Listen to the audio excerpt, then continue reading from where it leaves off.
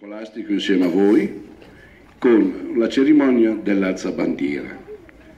Pertanto vi prego durante l'esecuzione dell'inno, per chi lo sa, di cantare con noi e di farlo e di stare in silenzio.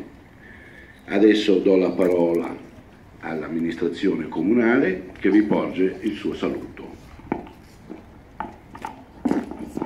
Ciao ragazzi, buongiorno agli insegnanti e agli addetti scolastici. Vi porto il saluto del sindaco Giovanni Bernocco, che si scusa ma purtroppo oggi non poteva essere presente, e vi dico due parole.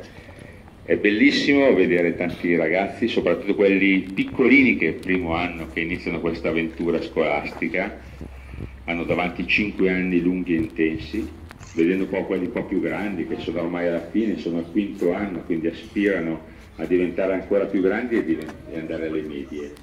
La cosa importante è che a scuola, oltre a imparare tante cose, la storia, la matematica, la geografia, voi imparate a stare assieme, ad avere rispetto per il vostro compagno, ad avere rispetto per le vostre insegnanti che con tanti sacrifici vengono qua e vi fanno imparare queste cose importanti, e avere rispetto anche per tutte le altre persone che lavorano all'interno della scuola. Imparate a stare assieme, a comunicare, a parlarvi, e queste cose poi le dovete portare anche a casa, fuori, quando passeggiate per il paese, quando fate lo sport. La scuola non è solo un insegnamento di cultura, ma un insegnamento di vita. Io quando avevo la vostra età andare a scuola era un po' diverso, gli insegnanti che sono qua se lo ricorderanno, era un po' meno divertente e un po' più duro, però è sempre stato bello anche quello. Quindi vi auguro un buonissimo anno scolastico e un buon lavoro anche a tutto il corpo docente.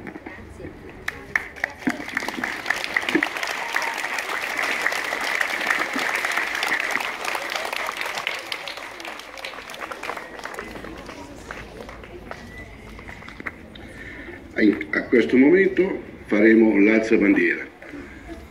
Vi prego di adottare quello che vi ho detto prima. Alpini? A posto. Alpini, attenti. Alzabandiera.